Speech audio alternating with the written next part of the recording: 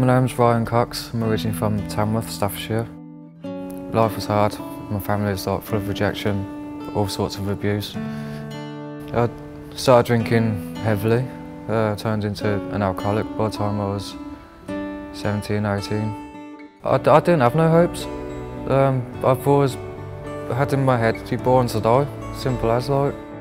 I've been to prison 4 times, but the last sentence I done was brilliant because it gave my life to Christ. I've done my detox on my last sentence and come up here to change my life. For the first few weeks of me being in walk, it gave me nothing but pure love. Love and encouragement, sense of security. They slowly encouraged me to come out of my room. Just kept telling me everything's going to be fine, trust in us and trust in the Lord. Yeah, and then just over time, I was working with the lads that I'm living with and working with the lads that are running the ministry on the building side of things. So obviously I got to build trust then. But I turned around to Simon and I said, this building's not for me, my passion is cars like. So he got me a job in a garage.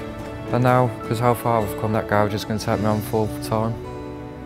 I do see hope in the future. I see a future for me. I'm definitely here for the long run.